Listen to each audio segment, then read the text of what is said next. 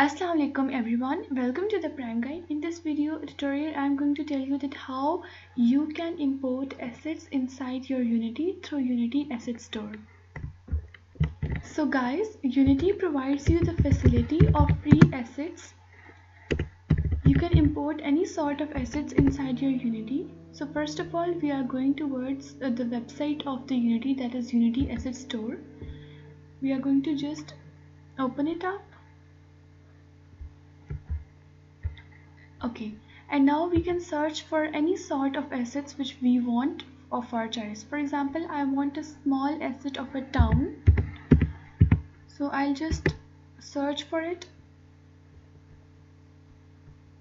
So this asset store would display a lot and lots of assets related to the town, so I'm just going to select one amongst this. So as you can see that we have different assets, they are both paid and free as well. So for accessing all the free assets, I'm just going to click this free assets, and this would filter out all the assets which are free in the Unity that is related to the town. So I'm just going to select this asset because I think this is nice for me. Yes, that's wonderful. I'm just going to add it to my asset. So this would bring us to this site in which this whole asset is open.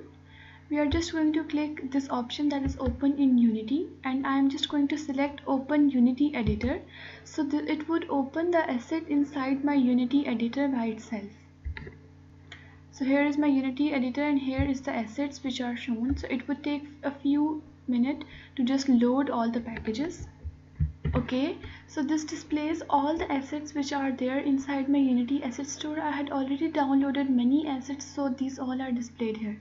So I have to just import this asset which I downloaded this time. So I will just click download, and this would take few minutes to just download the asset.